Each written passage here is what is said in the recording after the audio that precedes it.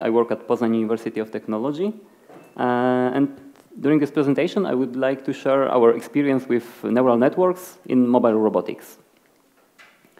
So here is our robot, and we are mainly interested in enhancing the perception of mobile robots. And here is the robot 4.0. This is a robot which we use in our project. This is the mobile platform, so our robot can navigate in the environment. We've got some arms, but the most important part are sensors. So we've got a lot of RGBD cameras. Here we've got the Kinect, another Kinect here, on the wrist. On the top we've got laser scanners, another laser scanners are here. So plenty of RGBD sensors, a lot of data, and we use them to navigate or make the robot intelligent. So mainly we work on topics like mapping, so we want to represent the environment and use this model efficiently to plan the motion of the robot or to grasp objects. We also work on localization of robots in this environment. And I would like to say that this is the work of the whole group. So here are the people involved in this project. And we've got actually two projects. The first one is the LEADER project, and the second one is EU project where we have a quadruped robot working in a mine. Those people are also here, and if you want to know something more about the methods which I present here, you can meet them during poster sessions, so you can come and you can ask about details. And I will give you 4 examples how we use deep neural networks in mobile robotics. Then the first method is image generation using neural networks. The second is how we use neural networks in navigation. The third method is detection and estimation of articulated objects, like doors, for example. And finally, the last example, foothold selection for light robots. And the first method, so we generate images. And why we do this? In robotics, when you try to grasp the object and when you try to navigate, you need the full model of the object or the environment. Then your algorithm performs better. But in practice, when you observe, when the robot observes the environment, it can see the front face of the object, like here. And when you apply some grasping algorithms, very often they fail because the robot does not know the whole model of the object. So to perform better, we need the whole model of the robot and to grasp properly the objects. And this is the example scenario. So we have a robot, we've got the RGBD camera, we observe the object from a single perspective, and this is the camera view. And we know that this is the MAC. We can use we can classify the image, and we know that this is the MAC, but we cannot create the full model of this object because it's impossible to move the hand to the right. It's also time-consuming to move the arm behind the object and create the full model. So we want to use deep neural networks to generate the images from various viewpoints. And this is the goal of our method. So on the input, we've got the image, RGB image only, and we use a neural network to generate a set of RGB images and set of depth images from various viewpoints.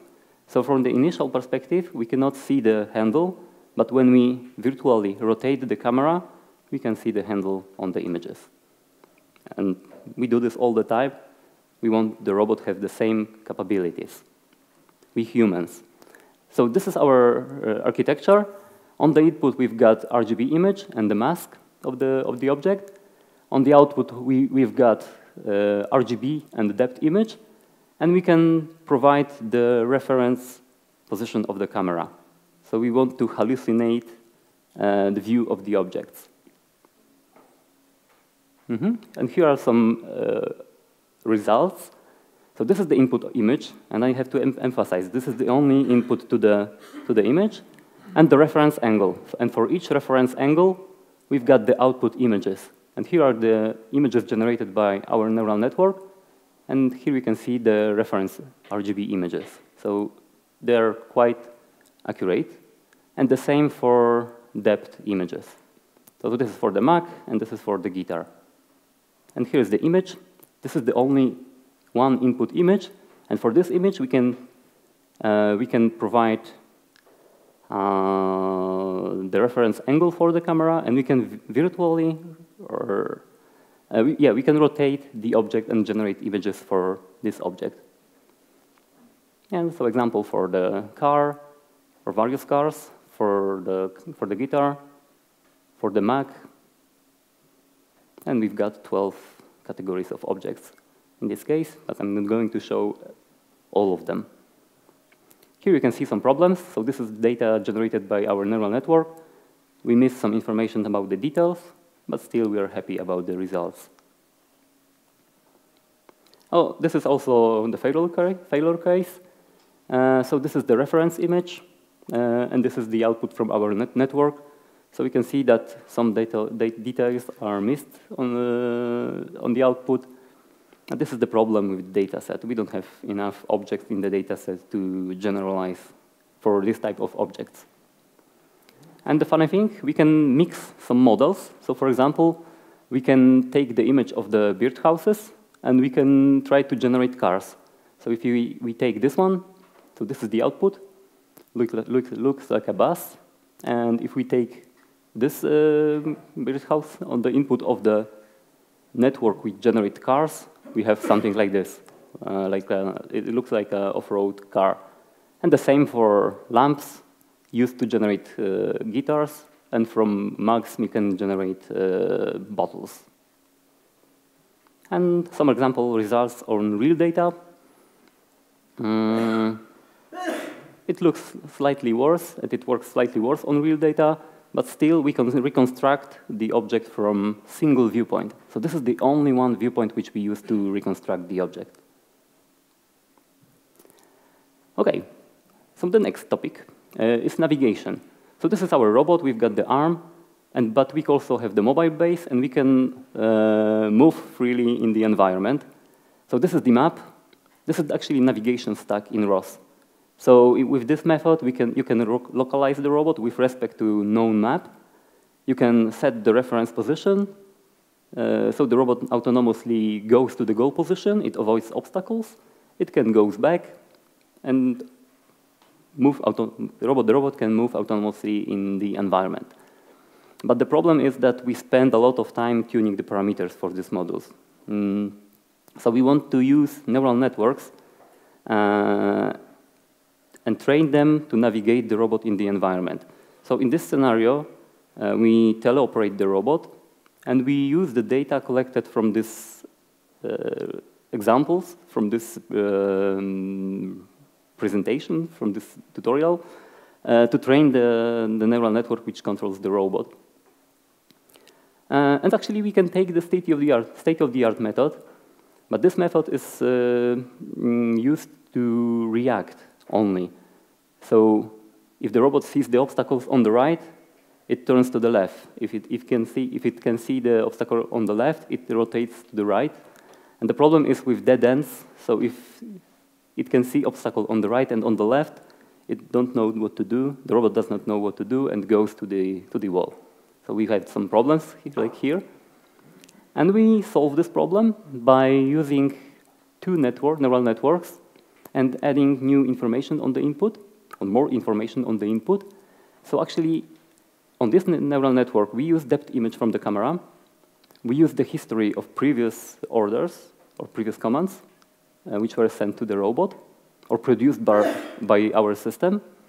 We use also the goal position. So we provide the goal position because we can also use it to navigate the robot to the goal position. And we've got the navigation network, and we've got obstacle avoidance network. And here is the result.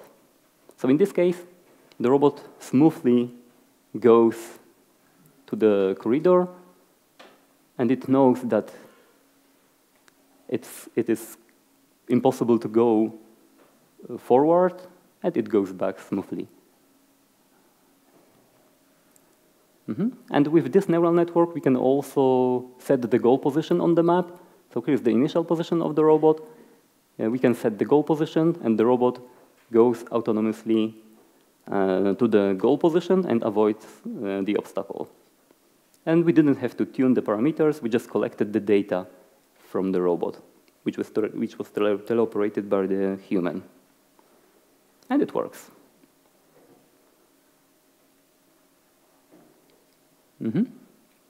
And very quickly, third example. What you saw before about navigation is very common in robotics. But in this case, all objects in the environment are obstacles. So it does not matter if the robots can see the human, doors, walls, everything is an obstacle, and we should avoid obstacles. But in practice, we've got some objects like doors. So we can open the door, the robot can open the door, it can go out the room. So the robot should be able to detect those kind of obstacles and should know how to interact with them. So the goal of this research is to detect some articulated objects like doors, for example, and then estimate the parameters of the joint. So the position of the joint, the type of the joint, if it's hinge joint or translational, and estimate the configuration and also the object, the state of the object which is articulated. So here is how we do this. Again, we use RGBD data, so Kinect, ASUS Xion, or Intel RealSense.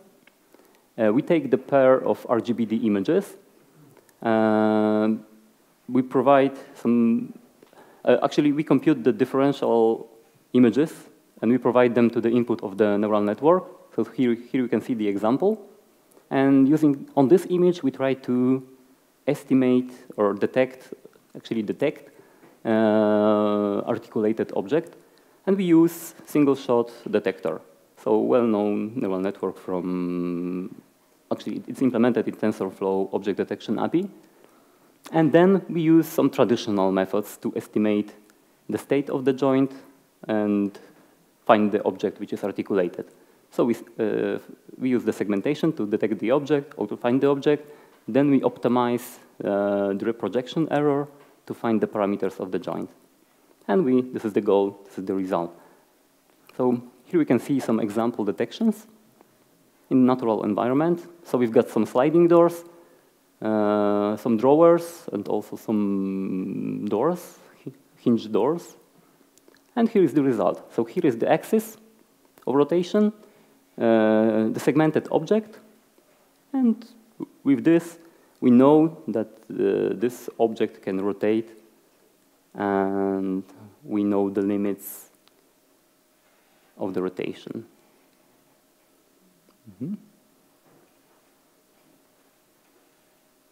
This is the point cloud. So everything is visualized on the point cloud. Some drawers. And neural network, in this case, provide us really strong prior knowledge about the joint. So we classify also joints, so we know that this is hinge joint, drawer, or something else. And the last example is about foothold selection, so completely different robot. We've got 4 legs, and this robot is designed to work on rough terrain, especially in mines. So if the robot walks on rough terrain, it should carefully detect footholds to avoid edges, for example, and avoid falling down. So the standard controller provides us the reference position for the foot if we go in the given direction. So this is the reference position. And then we take the map, which is around this, we take the elevation map, which is around this nominal position. And in this area, we are trying to find the best foothold for the robot. And we can solve it using traditional methods, but we do this sequentially. So we evaluate the shape of the terrain, then we check the collisions and also we check the workspace of the leg, because we don't want the robot to collide with the environment and also with the other parts of the robot. And this is slow. In our method, we trained the neural network, and we can do this at once, everything. We can select the best footholds, and we can check constraints.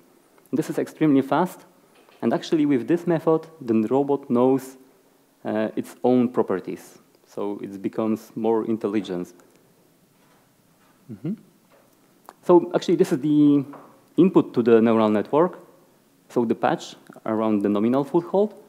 Here is the output from the neural network. So we provide the cost map for the input map. This is the elevation map. This is the output from the neural network. And we select the best position for the foot. And we do this continuously when the robot walks on rough terrain. And here we can see the movie with the method.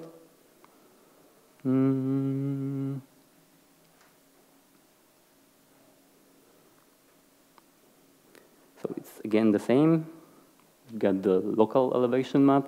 Okay, this is important. We collected, to train the robot, to train the neural network, we collected the data in the simulation. Because it's difficult to do this on the real robot, we need a lot of data. It's time consuming, and we can also destroy the robot. So we collected the data in the simulator, and then we trained the neural network. So for each input elevation map, we are able to compute the cost map, and then we use it online on the real robot. So we can use it on the rough terrain. This is in simulation, in gazebo. Example decisions made by the robot. And the same in gazebo, but on stairs. Actually, without this method, it's impossible to climb those stairs. The robot always falls down. And you can see the cost. It avoids the edges on the steps. And the experiment on the real robot.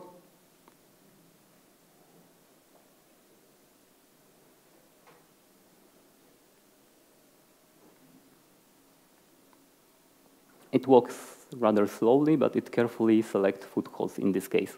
Here we've got 2D laser scanner, so we can build the elevation map of the environment, of the terrain actually, because we use only the map of the terrain, and then we select footholds. So the robot safely can overcome those obstacles. And as I said, with neural network, the robot is aware of its own limitations. The robot knows the shape of the workspace for the leg, can detect collisions implicitly.